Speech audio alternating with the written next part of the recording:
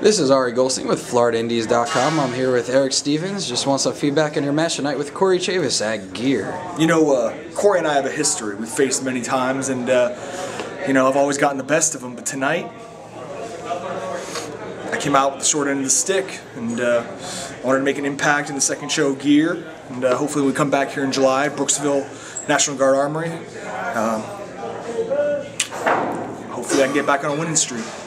All right, Erick, and any words to the fans of FloridaIndies.com? Support your local indie fed, and come out and you know, show us that you care. Come buy some merch, buy some tickets, come cheer. That's all we want, you know. That's what that site's about. So get off your ass, quit just posting on the internet, and come out here and actually watch some wrestling. Well, thank you very much. Thank you very much, Erick, and we'll see you soon.